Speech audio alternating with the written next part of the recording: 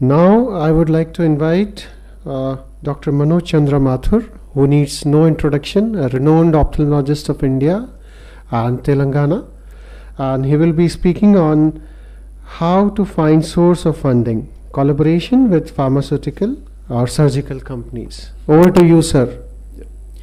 Thank you, Dr. Arvind, for giving me this opportunity to be speaking in this research-oriented symposium. How to find source of funding, collaboration with pharmaceuticals or surgical company. My aim of talk today is not to pinpoint a particular company or a particular source for you all to approach. That is not the way to go. But what is the methodology? How this has come into significance and how to look out for funding is the scope of my exposition. The background, TRIPS, that was a watershed moment in 1995. India signed the World Trade Organization's, the WTO Trade-Related Intellectual Property Rights, that is abbreviated as TRIPS agreement in 1995. This agreement aimed at harmonizing intellectual property rights and patient protection globally. This provided the Indian companies the same patent protection for their innovations as companies elsewhere, encouraging them to shift their focus from production of generic drugs to innovation of new chemical entities. Till that time, most of the companies were concentrating on generating or producing the generic components of the already researched drugs. So, when India signed this agreement, there was a controversy. Many people said that India will lose access to cheap drugs, but the bigger companies, they saw an opportunity in this. Legislative changes to implement TRIPS in India made possible not only increase the access by innovator companies to the Indian market, but also introduction of globally and internationally funded clinical trials. This gave a major fillip to the CROs, that is the contract clinical research organizations, enabling them to go global, utilize the major markets in India. Data on clinical trials published in the Indian Journal of Medical Ethics show an increase from 64 new trials in 2006 to 245 in 2010 and up to 787 in 2012, suggesting a 1100% increase in just 6 years after India signed this TRIPS agreement. But even then, this was very minuscule. It amounted to just about 1% of the research that was being done in the US. The CROs moved from self-sufficiency to taking advantage of the shift to collaborative models with outsourcing and offshoring of clinical trials, and certainly not a professional suicide of researchers as the theme of this instruction course.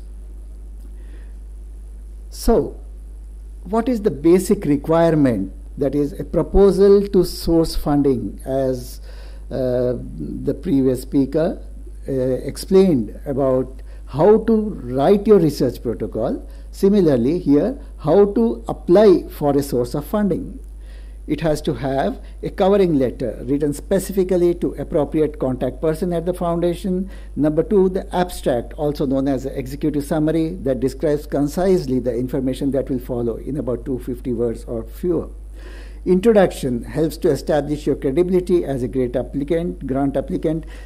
It can be a 1 sentence or up to 2 paragraphs. Statement of need and objectives of your research need to be specified. The methods, what you will do to accomplish your objectives within the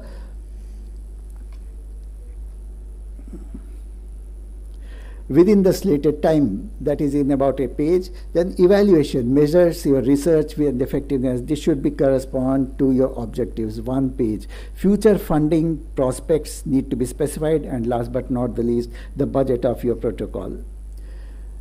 Then the next step, once you have prepared your application for your source of funding, first it is important to understand what is the type of your research. Identify your research protocol. First, it is difficult to obtain funding from some sources for research with limited commercial value. Naturally, if your research is not around commercial interests, you will find it a little more difficult to get funding. This classifies as a basic research. We need to explore funding in such cases when your research protocol comes under this basic research from government, primarily carried out through universities or specialized government agencies or corporations through their research and development departments, providing monetary grants for scientific research areas, science and technology, and social sciences. If it's an NGO or a foundation funding, your research needs to complement the aims and objects of that organization naturally. Some small amounts of scientific research are carried out or funded by charitable or foundations, especially in relation to developing cures for diseases such as cancer, malaria, and AIDS. If your research protocol is commercially viable, then commercially funded clinical research options are possible, with a caveat that such studies are more likely to yield positive results. Research that you carry out in association with a commercial company are expected to give you positive results than when funding comes from other sources. So, what are the possibilities if you are looking out for funding from government, corporations, or foundation grants? There are different funding agencies like the AICTE, CSIR, AIOC departments, the Department of Biotechnology, Department of Science and Technology, Technology Information Forecasting Assessment Council, Indian Council of Medical Research, and so on and so forth. If you do a Google search, I just tried what I would go. So, my search revealed 46 lakh results. When I put the thing, research grants in ophthalmology. So this is the kind of possibilities, innumerable possibilities, various organizations that provide funding for your research. You can look out where your research protocol fits in and approach that particular organization to get for your funding.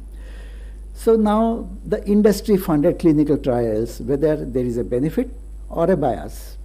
The benefits, clinical trials are primary means to evaluate the efficacy and safety of new drugs and technologies. When published in peer-reviewed journals, the results of these studies not only provide a scientific basis for the treatment designs, but also enable the government and the insurance to plan sound reimbursement policies.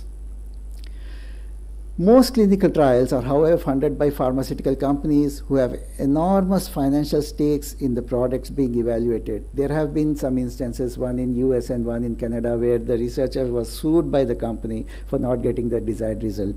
They can go up to that extent. So that is the thing that you have to keep in mind, but how honestly you proceed with your result and how dedicated you are to your research protocol.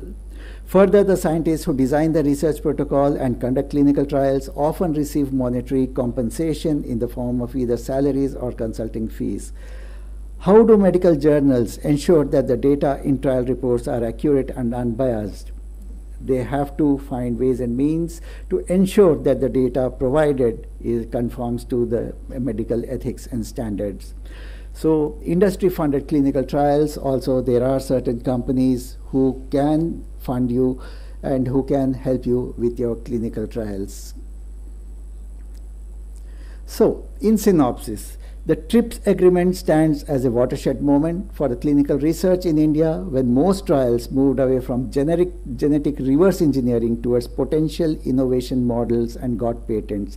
And many top Indian pharmaceutical companies gained by this agreement, and we do have many patents and research patents to our credit of the Indian companies. Prepare your research protocol in the desired format before looking out for source of funding. The aim of this exposition, as I enumerated earlier, is just to prime the delegates as to where to look out for funding based on the design of your research, and then honesty and conformity with the standard protocol is the key, especially for industry-related trials. Don't get swayed away by the companies. You should not come in under pressure of your sponsor to get the desired results in your own interest and in your own integrity. Thank you very much for your patient hearing. Thank you, sir.